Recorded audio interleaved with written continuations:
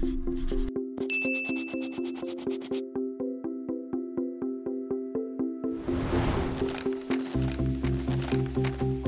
easement is a tool available to assist landowners in having a legal agreement with another entity who might need or want to use their land for a specific limited purpose.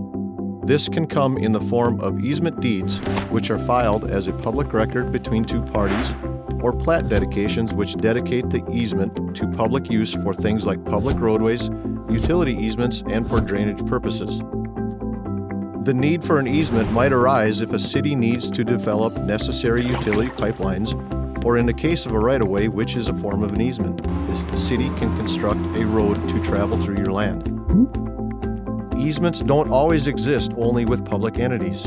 Two neighbors could draw up an easement if one wants to build a shed or fence on another's land. This easement deed would establish terms of the agreement.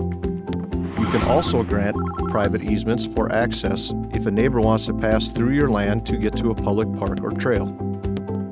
Surveyors can draft a legal description for the area of land affected by the easement. It is recommended the easement deed be drafted with an attorney, so the terms and conditions are clear and understood by all parties.